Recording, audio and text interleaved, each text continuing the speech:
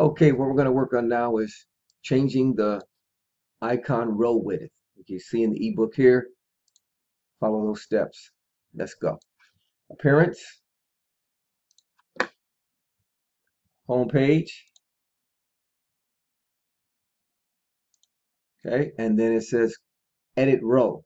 So you want to click the wrench over here and click edit row. That's kind of, there you go. Edit row. Okay, then you go to layout, row layout. You want to go to full width stretched, and then you hit save.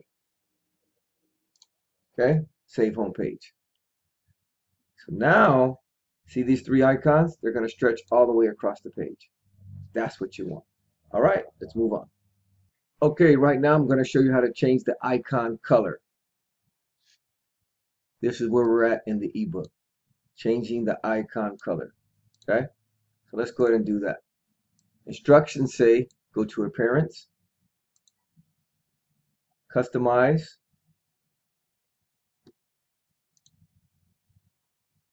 then Theme Design,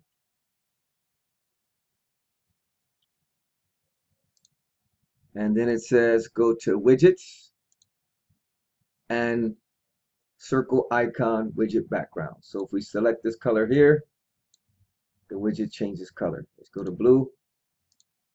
See how they change to blue? You can make them red, whatever color you want. But since our theme is kind of blue, let's just go ahead and make it blue. And then you hit save. And you're good to go.